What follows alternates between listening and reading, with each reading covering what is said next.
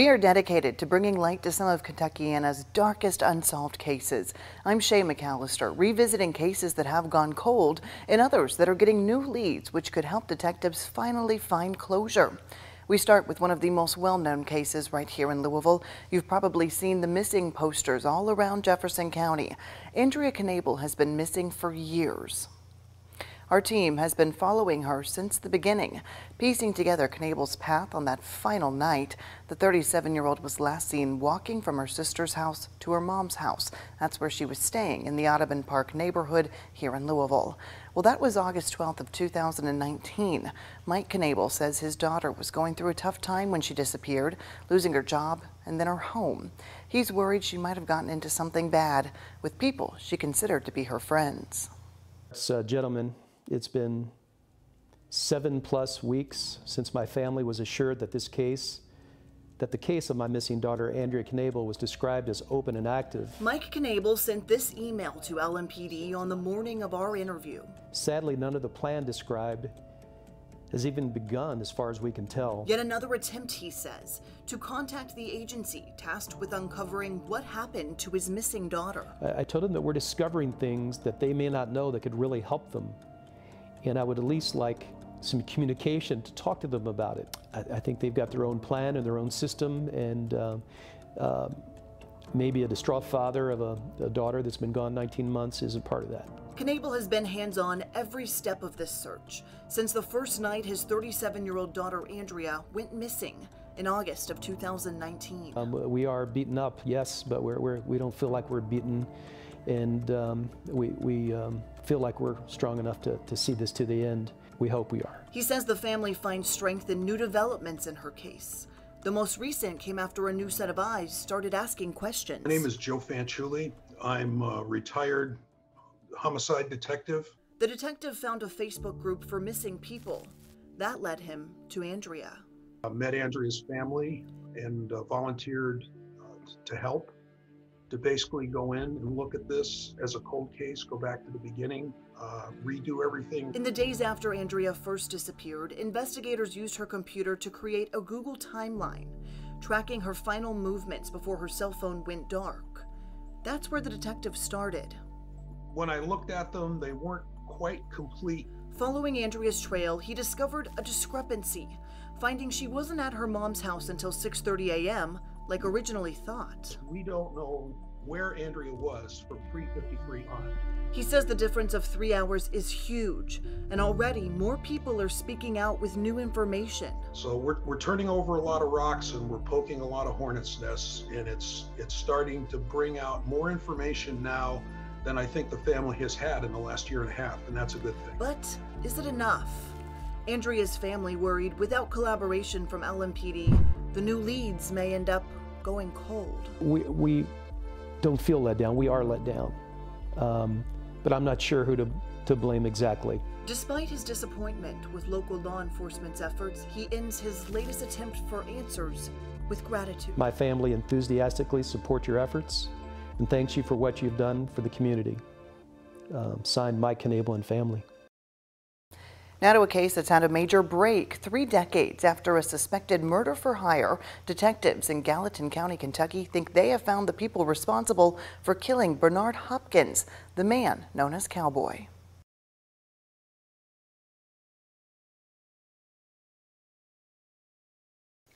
Norma Bladen shared a home with her brother Cowboy the night he was shot and killed in 1989. 30 years later, we met her on that property. 30 years later, she still had hope. Faith, family, friends, and Detective Samuel, I think we'll get there. And now, new answers in her brother's murder. On Friday, a Gallatin County grand jury heard the case, indicting Sean Satchwell for murder, Curtis Sharon for complicity to murder and solicitation for murder, and Ricky Asher for tampering with physical evidence and criminal facilitation to murder. All 3 were arrested over the weekend. Satchwell and Asher taken into custody in Kentucky. Sharon was found in Indiana. Police wouldn't tell us exactly what happened, but these photos from the scene show evidence detectives used in the investigation, including a footprint left behind after the late-night shooting, and the gunshot trajectory, the shooter firing one shot through the front window of the home, hitting Cowboy between the eyes.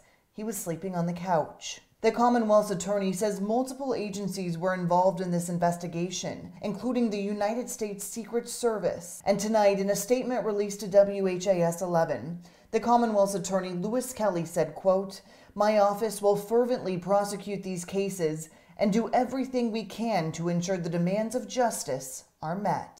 Could the answers to a decade-old mystery be hidden in the hills of eastern Kentucky? Detectives and family related to Richard Strong seem to think so. He was last seen alive at a campsite on top of a mountain right near Hazard.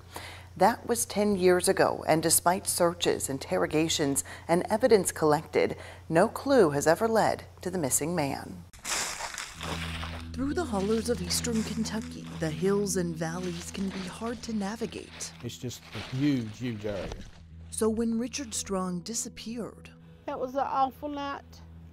Everything and everywhere was considered evidence. At one point in time, 6 of us was probably working from daylight to dark. Around-the-clock efforts at first eventually turned into files, put into folders. More than a decade later, Richard's wife says she believes answers are still ahead.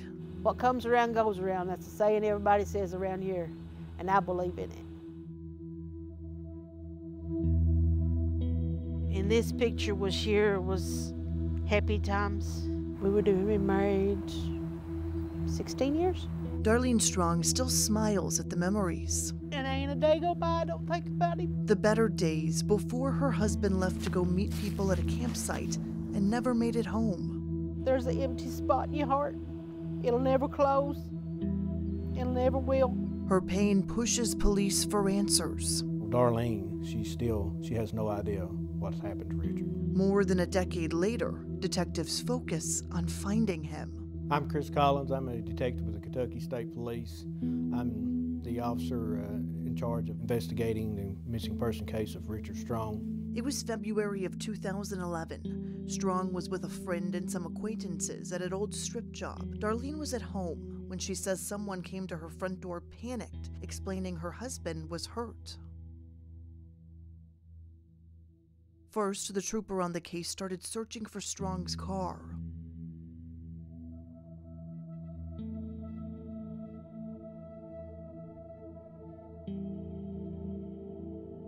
It wasn't Strong inside, but someone else. And when the car got stuck on a back road in eastern Kentucky, the man inside got out and ran. Troopers searched for him, now considered a suspect, while the local rescue squad was called in to search for Strong.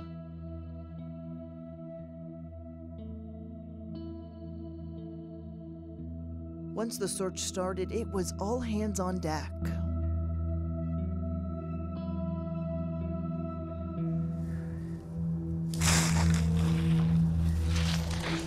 So investigators turned their attention elsewhere, looking for the people who were with him that night. It was believed from interviewing all of them that when Richard was at the campsite, he was accused of possibly stealing a wallet off of one of the individuals. And he was actually struck by an individual there 2 times, and he left walking from the campsite. Last seen walking away. That's the story police were provided. But this investigator says he thinks something else happened. I believe that he is deceased. I believe that that something was done to him. It's just, and that there is a few people out there that knows the story. And then I believe I've talked to them, but I've just not got it from them. For the victim's wife, the real story matters. Now I'm hoping that I get to see justice. Because Richard didn't deserve this. He was too good to people. But with the time that has passed, the detective admits justice will be difficult. So his priority for closure in this case, find the missing man. Well, anytime we work cases like this, our main goal is if somebody's involved, we want to make sure justice is served, but that's not my goal in this. It was just to find his remains.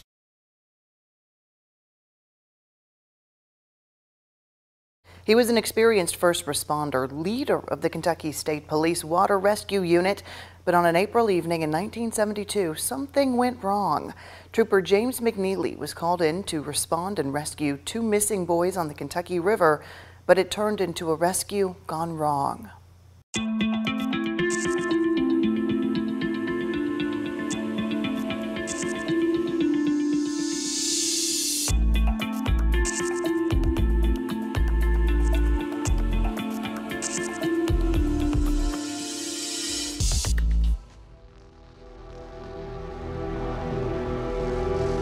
When duty calls, praying that they're alive, hoping that, that they'll turn up safe. a first responder always answers. He was contacted at home about 2 boys who'd been missing for several hours on the Kentucky River here in Frankfort. No matter the place, Water rescues are extremely dangerous. no matter the time. He left his house around 5 o'clock to go search for these boys. It's the Kentucky State Police Code of Ethics. Serve mankind, safeguard lives. They were just trying to do their job. But on this day, the tables were turned. The water levels were very high that day. The one sent to search, suddenly needing saving. My name is Katrina McNeely, and I am searching for answers in the disappearance of my father, Trooper James McNeely. She was only a child when her father went missing. It's very disappointing I never got to know him. She tries to remember his face. Big stature about him, big personality, big blue eyes, dark hair. For the rest of his story, she relies on records. Trooper McNeely wasn't on duty the night he disappeared. And it was his day off because it was his 16-year anniversary. But when he got the call that someone needed him, he dropped everything to respond. He left his house around 5 o'clock to go search for these boys, where he met with Water Patrol Officer David Childs. Officer Childs was an experienced Water Patrol officer. Trooper McNeely led the unit for the Kentucky State Police. He had came to Frankfort to take over the boating division when it first was started. So he knew what was going on, you know, with the boats and everything, and knew what to be done. A third man was also in the boat, a friend of Trooper McNeely's. Police say the rescuers never made contact with the missing boys. They were eventually found safe. They got in the boat, got out on the water. As they were getting close to one of the locks, another gentleman saw them getting too close to the dam, started yelling for them, trying to point out the dam. About that time, that gentleman noticed that the motor had stopped on the boat. The boat overturned and went over the dam and was broken apart as it went over. All 3 men went overboard. The water levels were very high that day and at a dangerous level. McNeely's friend was saved. Police say Trooper McNeely and Officer Childs drowned. When the water receded, one body surfaced. Officer Childs, his body was recovered sometime later, 126 miles away in Tell City, Indiana. And Trooper McNeely's body has never been recovered. Katrina remembers getting the news. I remember the next day, though, everyone crying and just the trauma of it all, and just so many family members trying to get to us as fast as they could. She says she also remembers having questions. I was probably like in my late 20s, early 30s. And that's when I started talking to the state police about my dad, and there was no information. She said police wouldn't tell her how long they searched for her dad. I would think someone who was a 16-year veteran that you would have some kind of files of one way or another. She said they couldn't tell her how it happened. Do you believe that the boat went over the dam and he drowned?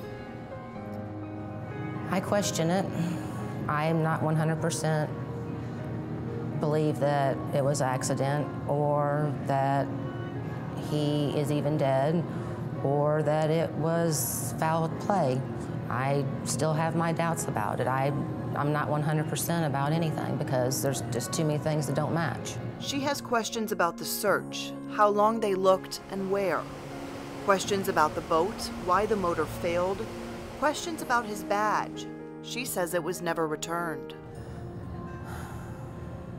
Just every time I find something and have it addressed, it always gets shut down. Something she is certain of, she missed out on years of memories. Everyone told me that when you met my father that you would never forget him. Police promise they're doing everything they can to find the missing trooper. We're never going to give up trying to look for Trooper McNeely. Katrina's promise? She won't stop asking questions about his case. I've been going through this my whole life. I need answers. Wouldn't you want answers? Claude and Sue Shelton were last seen on a May night in 1971. They put their 3 young children to bed and then left the house. No family, no friends, nobody indicated that they would ever have even think about leaving their kids like that. And they haven't been seen since. It happened in the 70s when some say it was easier to disappear. But those who know them best say they never would have abandoned their children. It's the place where history has a home. A treasure trove of truths and diary of disasters. The most memorable moments put down on paper. At the Times-Tribune in Corbin, Kentucky. Noteworthy news lives on every page, but in the corner there's one story seemingly lost between the lines.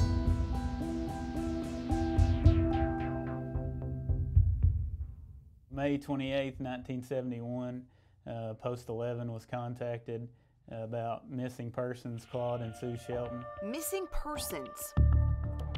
Parents. They told their children they were going to Jerry's truck stop, which was just 5 miles down the road. Everything pointed to them returning shortly afterwards, and they were never seen again. That sounds suspicious, yeah. It's like somebody did something with them there. The kids did say that there was a jar with some money in it, and obviously when the investigator got there and learned this, for the sake of, knowledge about the money, he had them check and it was gone. The search for answers starts in the same place the parents' story ends. Corbin, Kentucky, where one woman is known for her knowledge of the town. I'm Ann Hoskins. I've lived in Corbin since 1970. Her husband owned the paper. But as far as the news, we covered some national news too, but most of it was Corbin. That's why she was so shocked. I'm very surprised. When she learned.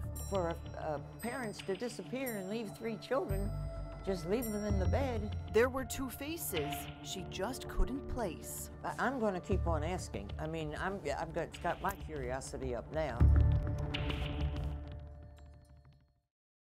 I'm Detective Jesse Armstrong with the Kentucky State Police, Post 11 London, investigating the disappearance of Claude and Sue Shelton. Detectives say the details have been sparse since the start. Just for whatever reason, the detective at the time had trouble getting information. They couldn't pin down what happened to the parents. No family, no friends, nobody indicated that they would ever have even think about leaving their kids like that. Not even the basics, like where they went. The investigation never revealed anybody that saw them after that. Couldn't confirm that they actually did or did not go to the truck stop. The area was searched around their home, around the truck stop. Some wooded areas were searched.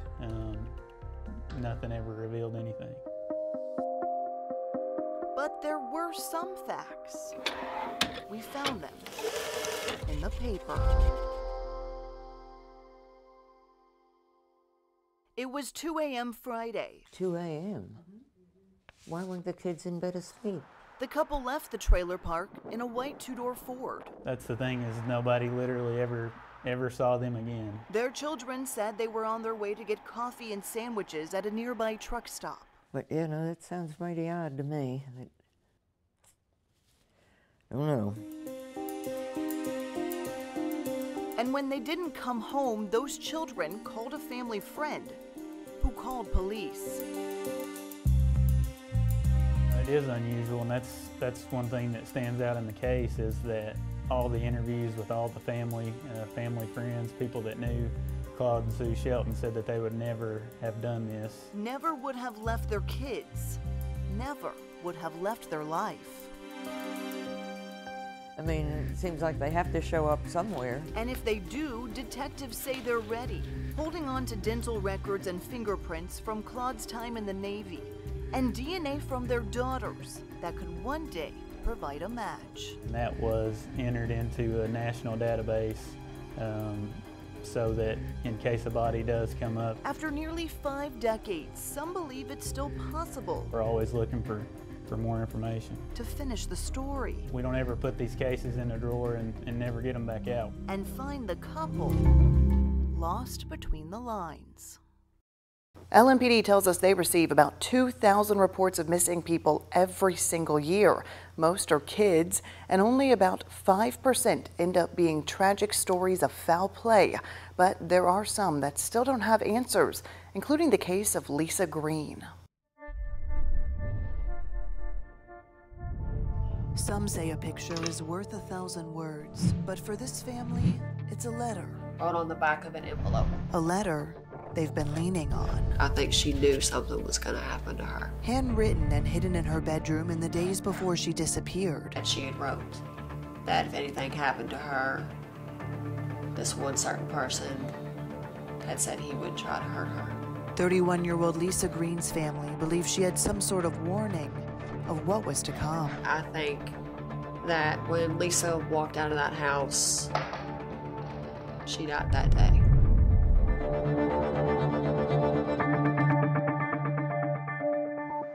It's been more than 6 years since Leah saw her big sister Lisa. Hi, I'm Leah Coomer, and I'm looking for my sister Lisa Green. Cradling a picture from June 2014, showing Leah's now 7-year-old daughter, only a baby at the time, in her missing sister's arms. She'll never get her hugs or hey, how you doing? She got robbed of that. That's not fair. Life hasn't stopped for the busy mother of 2, now raising a family of her own. Oh, that's sweet. But she can't help but look back on better days before her big sister walked out of her home and unknowingly out of her life. She had got up, told my dad that she was just going on the back porch. She didn't have anywhere to go, nothing to do. She was just gonna stay at home. Families say it wasn't unusual for Lisa to spend some time on the back porch, especially on an afternoon in June. But this time she left and never came back. They said I think we had to wait 48 to 72 hours before we could file a missing persons report. So we waited. My dad filed it. That's when LMPD took on the case. One of the first things that happens is we try to establish a pattern why a person's missing. And what we have to decide is, are they missing or did something sinister happen? Detectives collected DNA samples from Lisa's room. My dad had gave her Lisa's hair out of her hairbrush, a piece of Lisa's clothing, and we'll put this in, name us, run her, we'll see what we can find. Nothing. It wasn't only detectives running into roadblocks in the investigation, but also Lisa's family, who had started putting up flyers. Every time we would post them, they would get tore down. It's like someone knew something or they didn't want it to be posted. And there was a certain someone who caught their attention. The person mentioned in Lisa's letter. It was a friend of her and her boyfriend's. But police say while that may have been a person of interest, they would need proof to make him anything more. Sometimes what may be evidence is not evidence unless you have something else to corroborate it with. And certainly we would look at that and look at that individual or individuals that may be. But you also have to have a time and a place to put them there. Much like that letter, no lead ever led to Lisa. We hope that they're safe and sound and just decided that they didn't want to live the life they were living anymore. Unfortunately, sometimes that could end in tragedy. Now, the family prepares for yet another season without her. Like Thanksgiving and Christmas was Lisa's favorite holidays. Facing a reality that's too painful to put into words. As bad as we want her to come home, I don't think she's going to.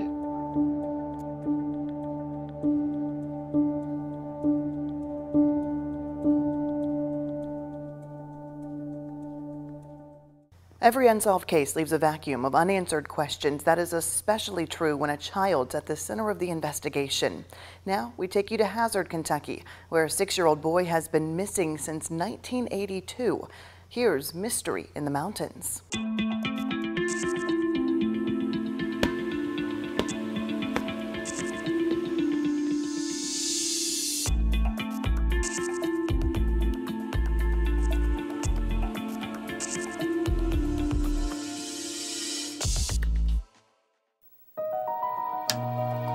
On February 12, 1982, in the Pine Tree Hollow area of Knott County, Judy Moore let her 6-year-old son Kelly go outside and play, and he hasn't been seen since. A mystery deep within the mountains. We searched in here at least 3 times I can recall, and there was never no evidence found of the child. 6-year-old Kelly Holland Jr. walked out of his Hazard home 36 years ago. Well, I put on his jacket.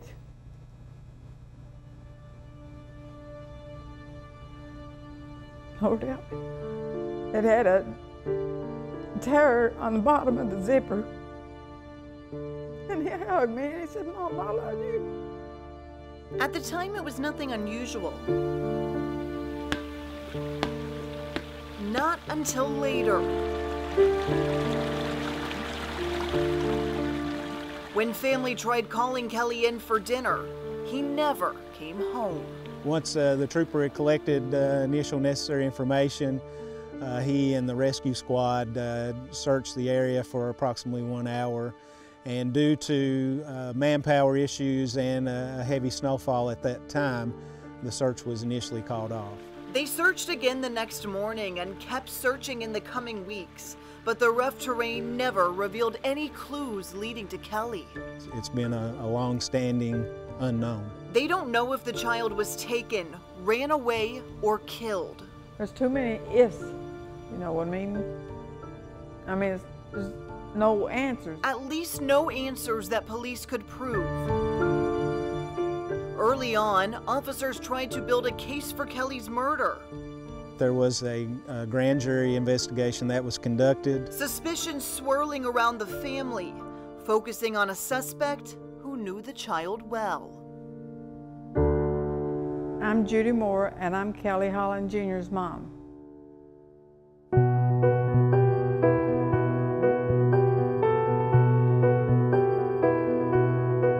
They was just looking at me. Why am I the only suspect? What did I do wrong? There was never a conclusion as to whether they considered foul play or missing, but I think there were some questions about some issues. I was told by the police that my sister said that I killed him and she helped me bury him. I don't know if that really happened, but that's what I was told. Did you talk to your sister about that? She said it didn't happen, but you don't know? After a while, she quit talking to me. Police were never able to get the indictment. Weeks without answers turned into months, months into years, Kelly's face changing and his memory fading. Many who were involved, who lived in the area or who were family or friends have passed on. Kelly's case sat stagnant until 5 years ago. Investigators received information of a possible grave at a residence, or what was left of a residence on Pine Tree Hollow. A tip leading them back to that secluded street. Several troopers and detectives came to this location, found what they believed was being described as that place of the grave. But unfortunately, through several hours or days worth of digging and excavating, they were unable to locate any type of remains or any clue or instance that there was ever anyone buried there. Another dead-end clue, leading detectives to believe they may never find Kelly. I would imagine that there'd probably be no chance of, through just decomposition and animals, wildlife, and so forth, that would make it probably nearly impossible. But there is one person who holds out hope. Kelly, I love you so much. Just let me know. She thinks Kelly could be watching. Say hi, Mom. That's all I'd ask. I wouldn't want nothing else from him. And she has a message to others who might be thinking something else. Anybody that thinks I killed my son, may God have mercy on them. How would you feel if it was your child? Our Unsolved team has crisscrossed the state to dig deeper into Kentucky's cold cases, but this one kept us close to home. It started in 2001 and took a turn in 2003. We call this investigation The Runaway.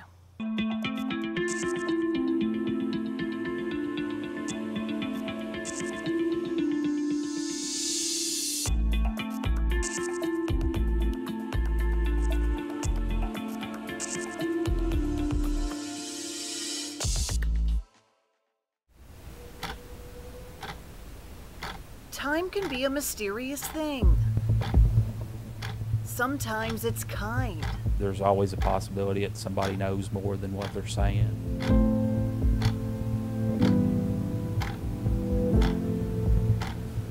Sometimes it's cruel. Most people don't realize how quickly a body can become skeletonized. It wasn't Jessica Wallace's time. And 17 years after her death, her final moments remain a mystery.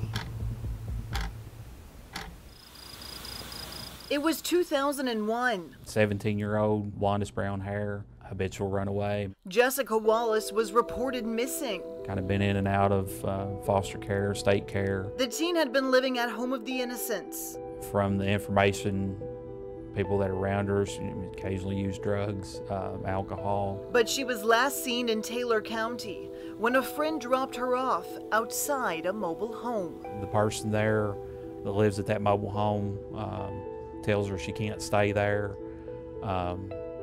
She gave me a statement as far as what she had on, had a little backpack with her, that sort of thing.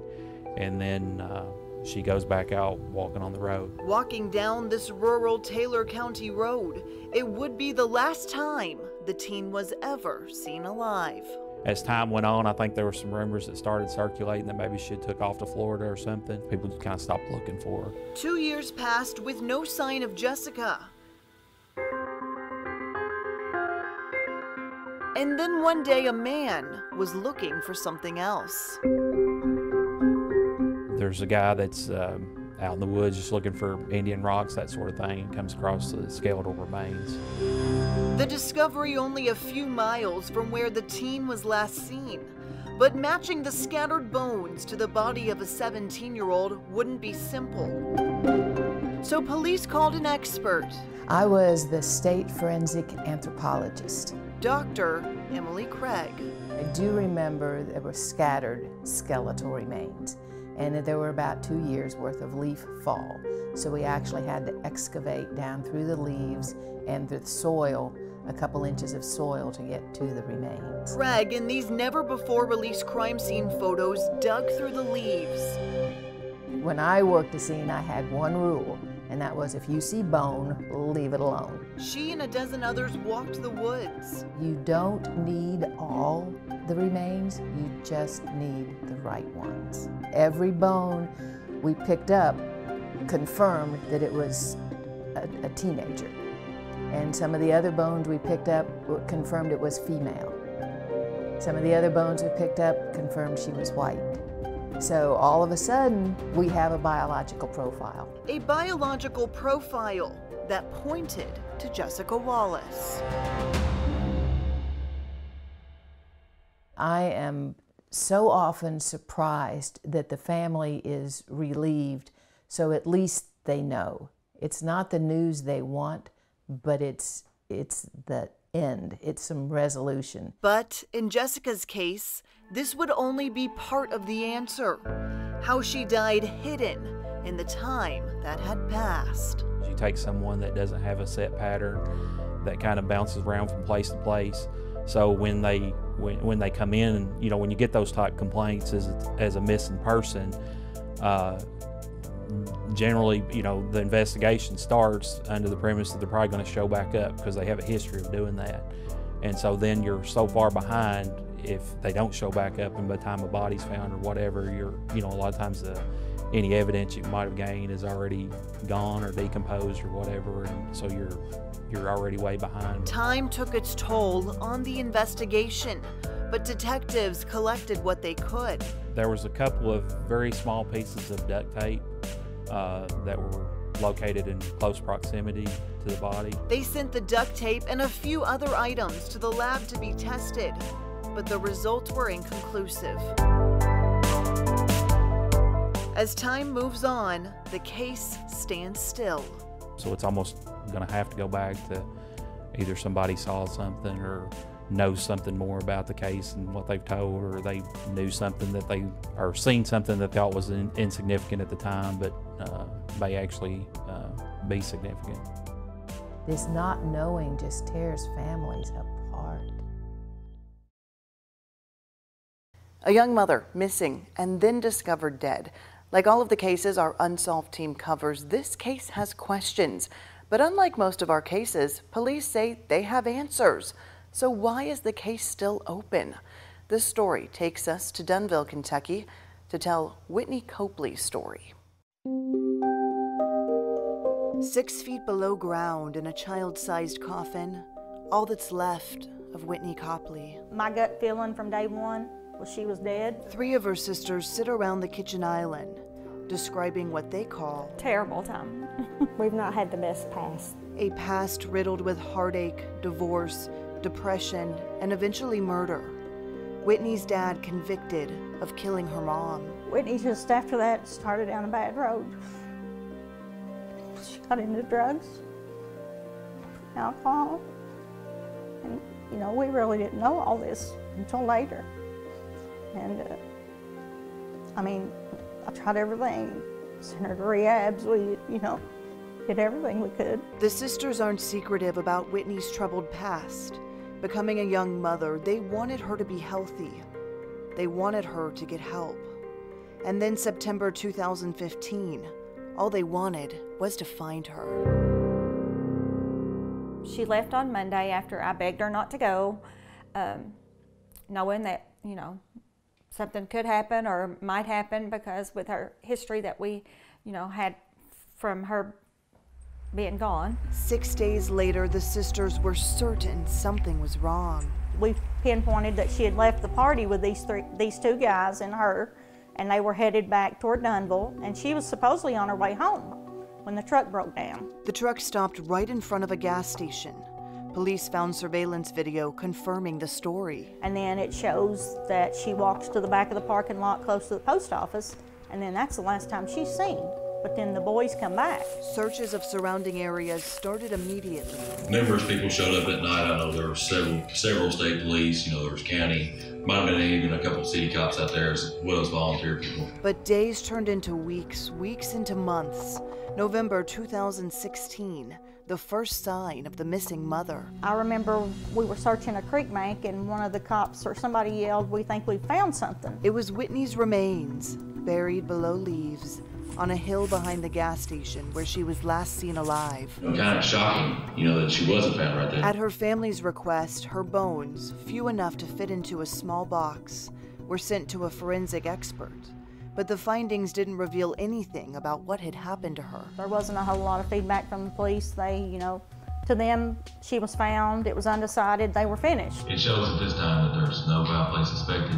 Right now, it's looking as possible for most likely an accidental overdose. The family says they went years without hearing from police. Under the impression the case was closed, they asked for Whitney's personal items discovered during the investigation. We just wanted to know, you know, what she had and asked for, you know, the records just so we could see all of that. And so we sent an open records request, called numerous times trying to get answers about that. Frankfurt, I called Frankfurt a lot. So then I filed an open records request through the office in Frankfurt. Right before Christmas this year, she gets a letter back from Frankfurt that said, After researching this case, we have found that the case is not closed. News that the case was open came after the Unsolved team called police asking for the same records. We received a similar letter denying our request. And then we asked why. But there's still a piece of evidence at the lab that's being examined. Just sitting at the lab. Yeah, a lot of times, you know, they're backed up. But according to the forensic crime lab director, the lab has actually been waiting on Kentucky State Police. An evidence log revealing the lab received DNA from the scene in 2017, but didn't receive a sample to compare it to until late last month. I feel like it's after you started contacting them is when all this started happening again. Police say new evidence could come from the test, and that could bring new answers. They couldn't explain why it's taken this family so long to get theirs. So the family told us that the first phone call they received was just a few weeks ago after we called them. Why do you think that is? I don't know anything about that. Like I said, I didn't work the case personally. It's the response this family has grown accustomed to. So the sisters say they will continue to wait. And it shouldn't have to be like that. You know, you're already going through so much. Why do you have to fight to get help, you know, or to get justice?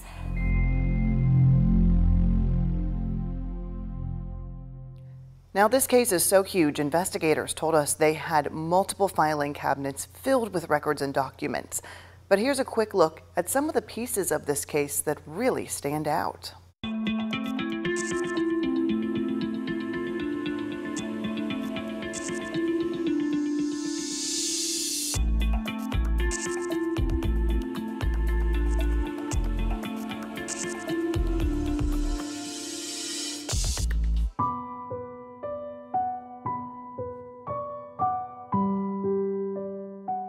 A fireman's prayer. When I'm called to duty, God, whenever flames may rage, give me strength to save someone's life, whatever be its age.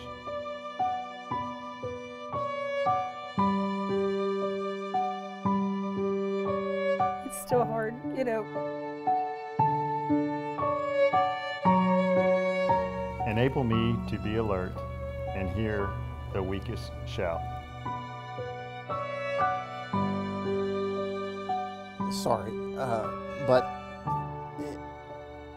I still don't know what to say. And quickly and efficiently put the fire out.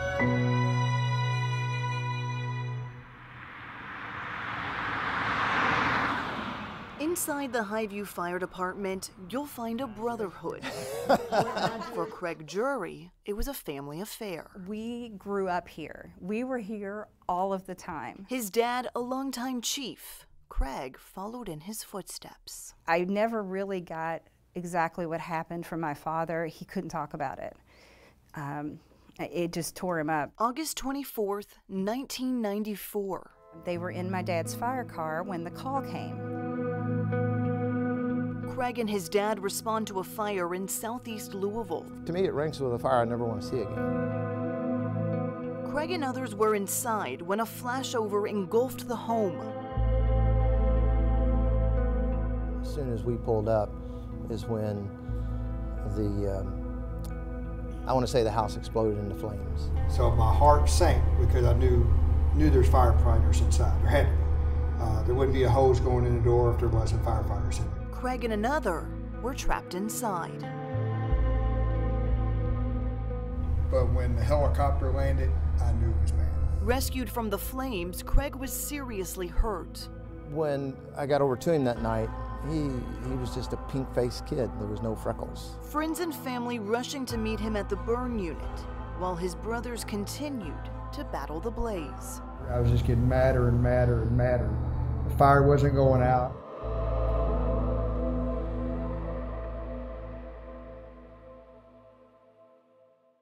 And at first we thought, this is going well. You know, he's going to recover. 12 days passed in the ICU.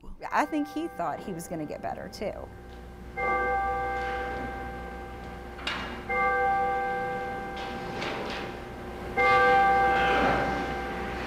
The sad part about firefighters or emergency responders funerals is they're beautiful. We gather and we wonder what happened a couple of weeks ago.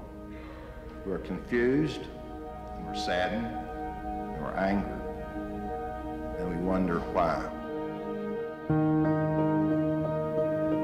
My name is Larry Four. I'm a retired detective from the old Jefferson County Police Department arson unit, and I was the original lead investigator assigned to the fire which involved the death of Highview firefighter Craig Drury.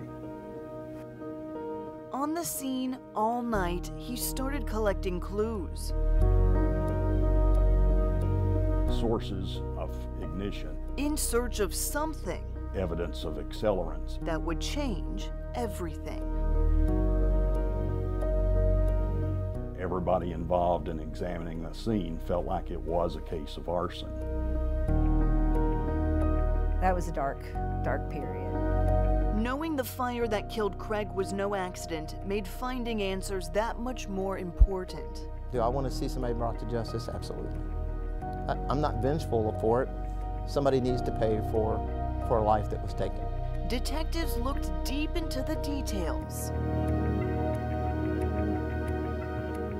The investigation was so extensive, it led to other counties outside Jefferson County. The case was presented to a grand jury. The Commonwealth attorney at the time had it presented as an investigative grand jury. Attempting to indict multiple people for the fire, the grand jury said no.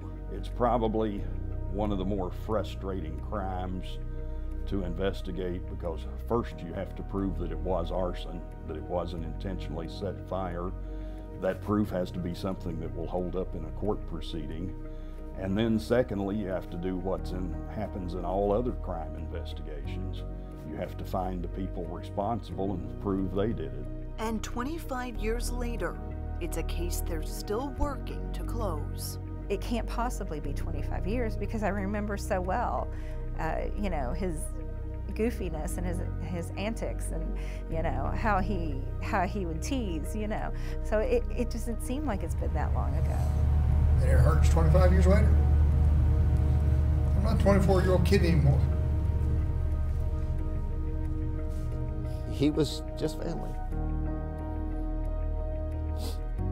I want to feel my calling and to give the best in me, to guard my every neighbor and protect his property. And if, according to my fate, I am to lose my life, bless with your protecting hands my children and my wife.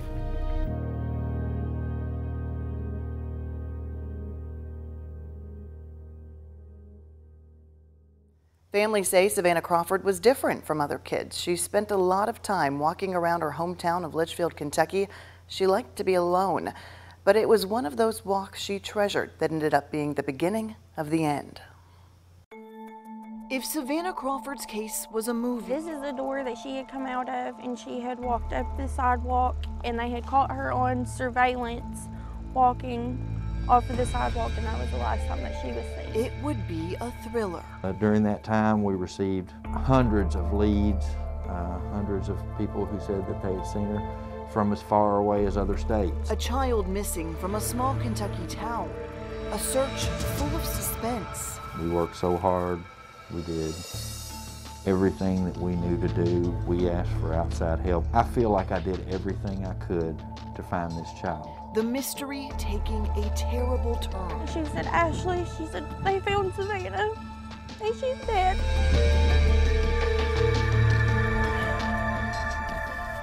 I'm Detective Kevin Smith with the Litchfield Police Department, and I'm currently the lead investigator on the missing person case involving Savannah Crawford. 16-year-old Savannah Crawford was known to wander the streets of her community.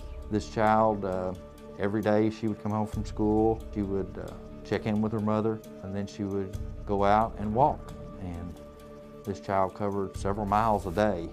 She would walk around, listen to her music. But she always came home until one night in April 2017. Whenever the child didn't come home as she normally would, the mother became concerned and had been out looking for the child, so then she had contacted law enforcement in order to report that she was missing. The night shift officer at Litchfield Police searched for the missing teen. Most of the time, we can usually find them by the time this shift, is over. This was a little bit different. Night turned to morning. Savannah was nowhere to be found. Crossing every T and dotting every I and unturning every stone that we could think of. Missing posters went up in store windows. Local law enforcement called in federal help. As days turned to weeks, families started to lose hope of a happy ending. We kind of felt like, are we even gonna ever find her? Is she gonna be alive when we find her? Seasons changed in Kentucky from spring to summer, and so did habits. And on a warm evening in June, a father-son fishing trip led them to a bridge in Hardin County, 18 miles from where Savannah was last seen alive. That's who initiated the 911 call. Hardin County Deputy Coroner Shayna Norton was one of the first to respond to the scene. She's found down in this, a river creek bed with nothing else around. So of course we automatically think, is it a homicide? Did she fall?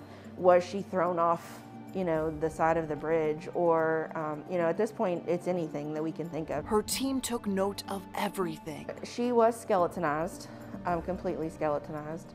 All of her clothing was still on, pants, shoes, socks, shirt, jacket. We did even find some money that was beside the body. That money, the one and only clue collected as possible evidence in the case. No cell phone, no wallet, bag, backpack, anything like that. Investigators were able to positively identify her using dental records. We know who she is, and we know that she's deceased, but we don't know when she died or how she died. They were hopeful further examination of her bones would bring more answers as to what happened in the 3 months she was missing. There was nothing. No bullet holes, no fractures, nothing. Nothing. No evidence of foul play in the autopsy. No traces of anything in toxicology. For investigators, it was the only thing worse than delivering news of her death. Some people will say, well, they had closure, they found her. No, they didn't have closure. They still lost their baby. They've lost their daughter, their sister, their granddaughter, and they don't have an answer as to how or why. Despite the roadblocks, this detective promises to never stop searching for Savannah's story. Somebody knows. Somebody knows how she got from Litchfield, Kentucky to where she was located in Hardin County. Her family says they're desperate to fill in the blanks. And I just feel like everybody's just giving up. But I don't want to give up. But this team of investigators says they won't give up. This is not a case that you put in a drawer and forget about. It's not going to happen. Going so far as to remind us, the final document in Savannah's life is one they're willing to adjust. A death certificate can always be changed.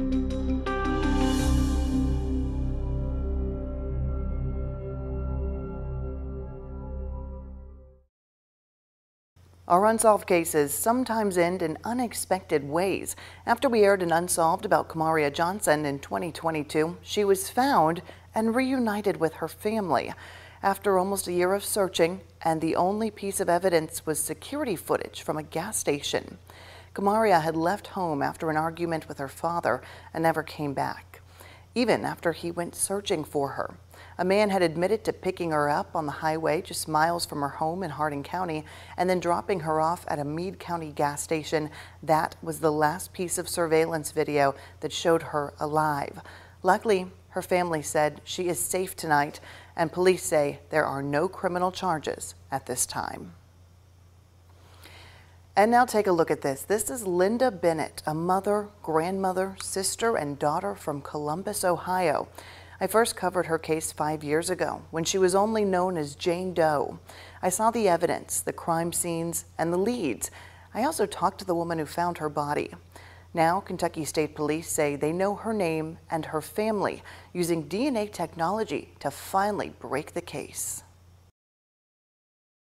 At the table with a Kentucky State Police detective, crime scene photos show us exactly what the witnesses saw. It was May of 1988 in Corinth, Kentucky, a woman's body abandoned on the side of a rural road. We talked to the woman who found her. The thing I remember most, and I mentioned to the detective, wearing nothing but men's socks, and they were pulled up perfectly, brown socks, just perfectly done. Joy Kelly and her husband found Jane Doe and reported the body to police. Even 3 decades later, she said the details of the disturbing discovery are cemented in her memory. Everything about it. I remember, and I know what I was wearing. I know what my husband was wearing. I know what my plans were for that day. And you don't forget it. She didn't forget it, and neither did Kentucky State Police. Working the case rigorously for years, Detective Andre Samu showed us the key DNA evidence back in 2018. It was this, her hair, collected by the coroner at the crime scene 30 years earlier and preserved. So the coroner picked up the hair samples and put it in an envelope and saved it. This was before DNA came along. It would be that DNA sample that eventually led to a break in the case. New information leading detectives to the woman's son, who submitted his DNA, and it was a match. Jane Doe was identified as Linda Bennett, seen here in school photos from her childhood. Her family reported her missing to police in Ohio the same year she was found dead in Kentucky. But communication between police departments wasn't what it is today, and the missing woman was never linked to the unidentified body, found 160 miles away. All it takes is maybe one little piece, and it's finding that one little piece that might resolve this thing. Fast forward 30 plus years, investigative efforts are ongoing. Detectives working to turn this major breakthrough into a case closed. And if you're interested, you can find more unsolved cases on WHAS11.com. I'm Shay McAllister. Thanks for watching.